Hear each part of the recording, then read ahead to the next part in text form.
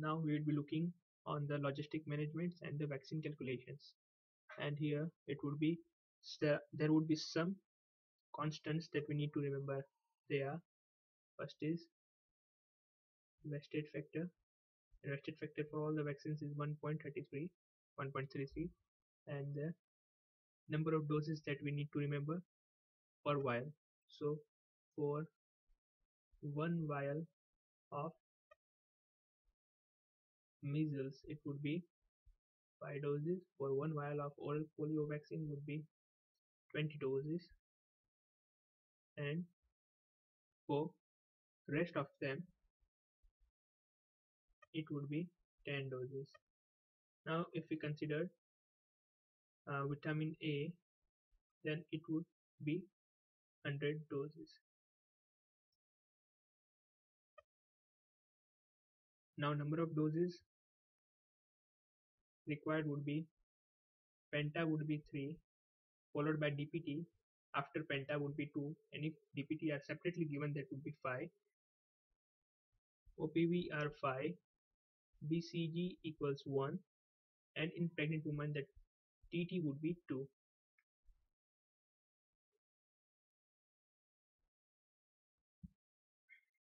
So now we are given in the question the values would be mid-year population, the other value would be crude birth rate,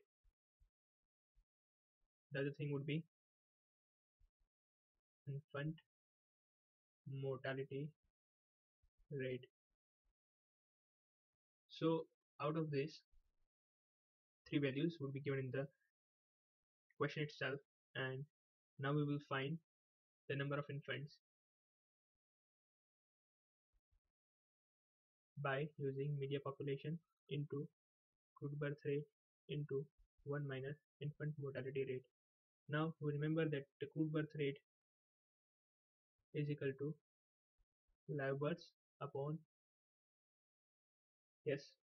media population into 1000. So we can, if we replace this,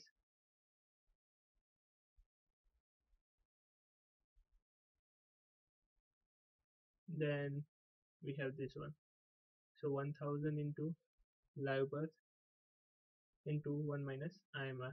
So these two are the formulas that you can use in any given conditions.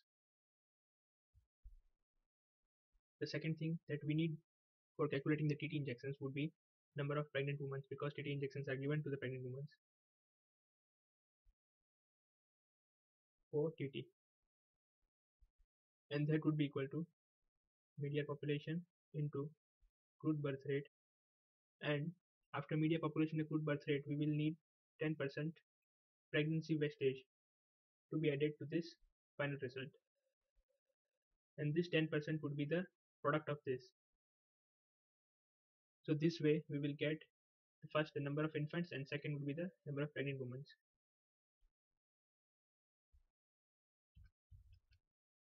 Now our final formula would be number of vaccines that we need to calculate. The number of vaccines would be number of infants. If we are calculating for BCG, OPV, measles, penta, or DPT, this two can be vice versa, either or,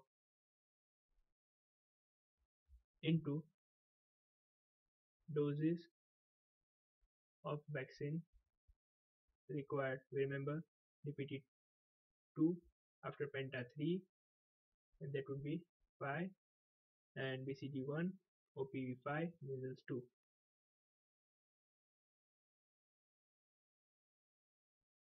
Primary immunization measles would be 1.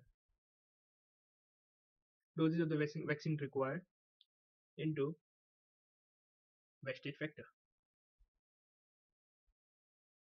that is 1.33, and this is the constant. So once again, number of vaccines required will be number of infants or number of pregnant women into doses into wastage factor. Now let's look out at the dropout calculation. It says dropout calculations, and here, for example, you would solve this using an example. 100 child took pentavalent 1, 80 took pentavalent 2, and 70 took penta 3.